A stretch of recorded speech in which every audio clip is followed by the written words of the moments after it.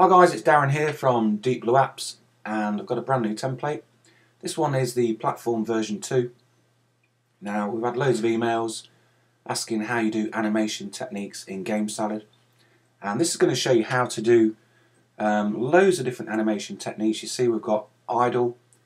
When you're not doing anything, the character is in animation state idle. Then you can walk right, walk left, you can jump, and you can jump left and right. And you can also jump and change direction. You see we're jumping right and then we're moving to the left, so that's rather cool. You can also run. We've got a run button here, so you can see walking now, then we're running, and let go, and you will be walking again. You can also run and jump, and that's a checkpoint. And we've also got a shoot left and right. So there's heaps of animation. We've also got a death as well. Now you see this platform here, this will actually go down as long as you're on it, and you do need to actually keep jumping to get it to the top, so that's rather cool. Moving along, we've got these ones. If you touch them, they'll start disappearing. If you stay on them for too long, they will actually disappear all the way. These will just disappear anyway. And then we've got another checkpoint. We've got a nice rotating log here, and you notice when we walk down it, we will actually sink all the way to the bottom and will fall off. So you just got to keep jumping on this rotating log.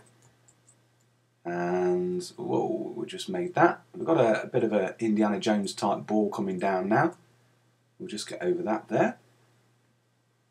A nice carousel. We've got death animations as well. Just going to run, try and jump across here. And an extra bonus, we've got a bit of a weapon here. Excuse me.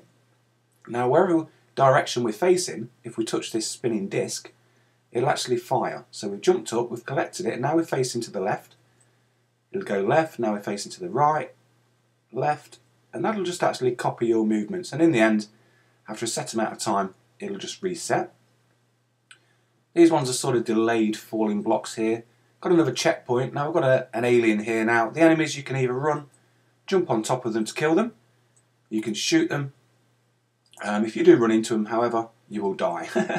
And that's the death animation. So there's heaps of animation techniques in this.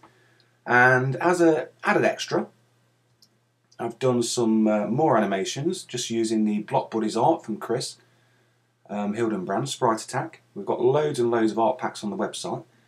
So we've got a bit of a sword fight going on here.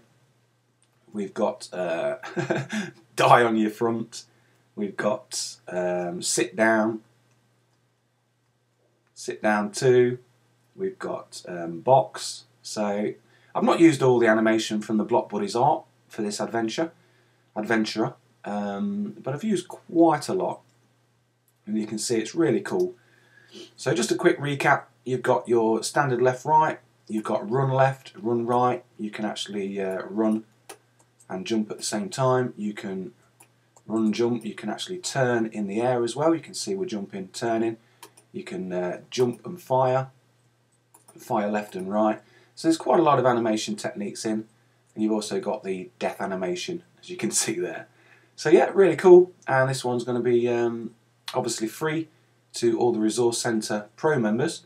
But if you're not a Resource Centre Pro member, then you can sign up for £149, and that lasts you 12 months.